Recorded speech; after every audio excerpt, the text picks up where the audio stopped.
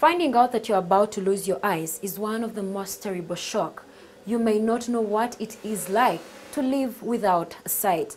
While nothing can take away this natural shock and grief, Dr. Franklin, the only ocularist in the country, makes custom-made eyes, which has given hope to many of his clients. I make and fit custom-made prosthetic ocular prosthesis. They call them prosthetic eyes, fake eyes, chisochendiga. And for the chisochendiga, the reason why they call it that is because sheep's eye, because before long ago it wouldn't move.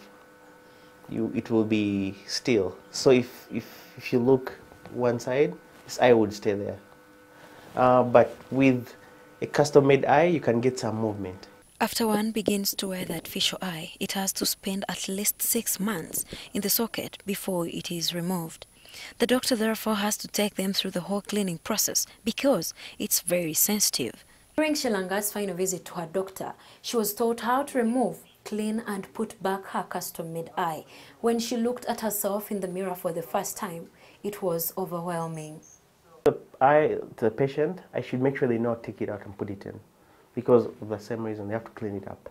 So recommend that they use baby soap, shampoo, baby shampoo.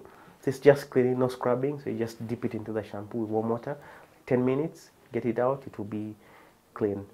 He says that ever since he started doing this, he hasn't seen any patient express dissatisfaction. When you fit in the eye, the first 3 days, they feel the pressure in the socket. But that's good because the eye settles in. So all of them, they're going to feel that pressure a bit to settle in. So that's the only side effect. There should never be pain. If there's pain, we're supposed to stop. Something's wrong. So the whole process, there's no pain, no cutting. Being the only ocularist in the country, he faces a number of challenges. However, the financial problems on the side of the clients is one of the main ones. The most biggest is, of course, financial. People can't afford. So we figure out a way to help them get the eye.